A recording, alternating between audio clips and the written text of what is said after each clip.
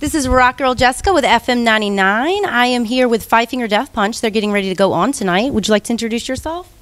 I'm Jason from Five Finger Death Punch. And I'm still Jason from Five Finger Death Punch. What do you do in the band?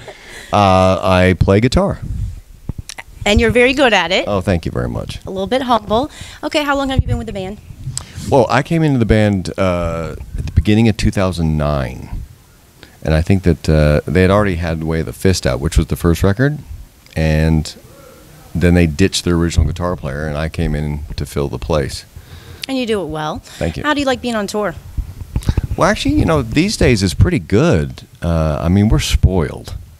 Each one of us has an assistant and our own dressing rooms, and we have a masseuse. And No, are you lying? I'm not lying. Well, we kind of had this conversation a long time ago that being in a band and being on tour shouldn't suck. It does when you start off, though, doesn't it? Well, it's hard to explain to the public, but there are many micro frustrations that come with changing cities and changing buildings every day. Just micro frustrations. These are not real problems. You know, like a brain tumor is a real problem. The air conditioning in the room every day, not a real problem.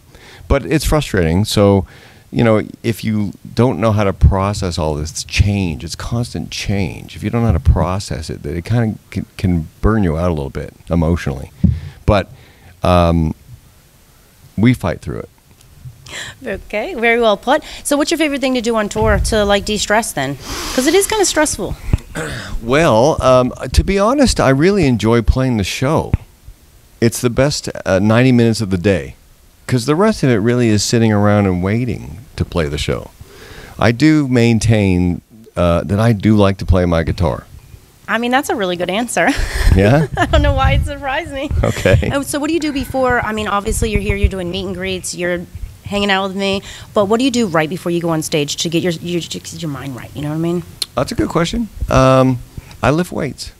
Really? Yeah. Okay. How much do you lift? Well, it's not. You don't have to say. It's not really a. I'm not trying to break any records, but it serves a couple of purposes. Well, one is it kind of wakes me up.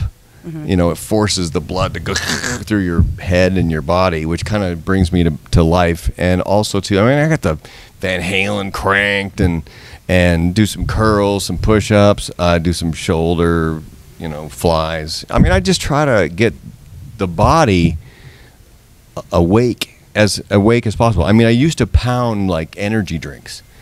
But then the net result of that was that after the concert, having consumed 6 energy drinks, I couldn't fall asleep.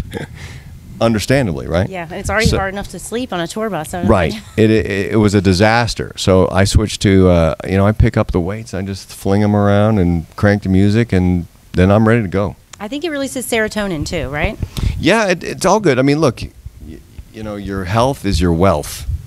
And we're not, or at least I'm not a young man anymore. I mean, this is a young man's game. When you're 25, you can, drink a 24-pack of beer and woohoo, let's rock. I'm not a young guy anymore. So it's really just about preservation and survival. I mean, I know that's not a romantic rock and roll answer. No, but you're keeping it real. That's really, you'll be happy to know you don't look as old as you feel, okay? Oh, thanks. Well, for me, it's all about like supplements, vitamins, cardio, weights. I don't smoke. I don't drink.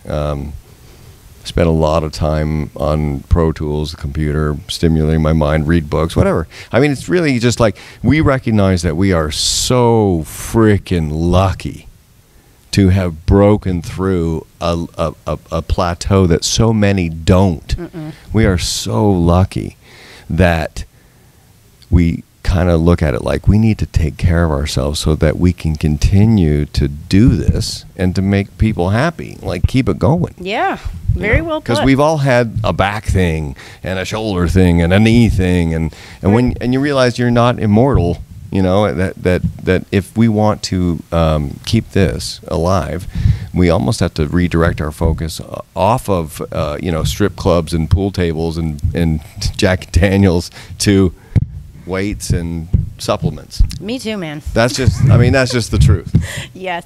All right, and I have one more question. I know you're really busy. So, do you have a favorite song to perform for the audience? Oh, yeah.